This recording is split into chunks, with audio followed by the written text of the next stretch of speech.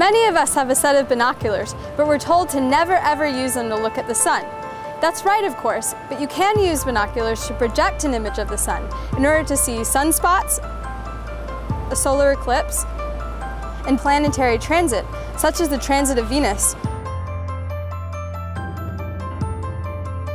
All you need are a few household items. A pair of binoculars, of course, a tripod or stack of books, duct tape, scissors or a box cutter, 2 pieces of cardboard. Remember, it's extremely dangerous to look at the sun. You can badly burn your retina, causing permanent vision loss. It's even worse to look at the sun through any kind of magnifying lens. You can even burn your hands with binoculars by focusing light onto them. So, with this setup, we only want to project an image of the sun. We're never going to look through the binoculars or put hands or other body parts in the path of the light. Here's how to do it. Trace around your binoculars lenses on your piece of cardboard and cut out the circles.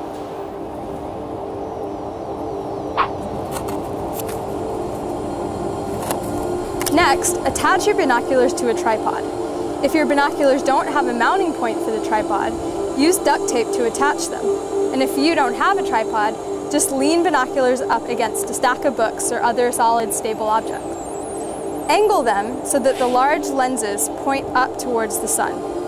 Look at their shadow on the ground or wall or any other flat surface. Move the binoculars around until their shadow is as little as possible. The smaller the shadow, the more directly aligned they are to the sun. Now, place your cardboard cutout around the binoculars.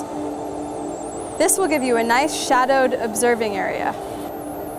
Next, cover one of the large lenses so that your image of the sun isn't doubled. Now, when you hold up your second piece of cardboard about a foot behind the binoculars, you can see an image of the sun. Focus the binoculars until the sun's edge sharpens. During a solar eclipse, you'll see the shadow of the moon slowly pass in front of the sun, obscuring the sun's light. And during the transit of Venus, you'll see the tiny bead of the planet slowly cross the solar sphere. A few more safety tips. Don't leave the binoculars focused on the sun for more than a few minutes because the eyepiece can become overheated. And don't leave the setup unattended because the binoculars could either burn the paper target or someone could walk behind them and be badly burned themselves. So stick around. And if you want to look at the sun for longer, just remember to give your binoculars a cooling break now and then. I'm Natalie Welchover for Life's Little Mysteries.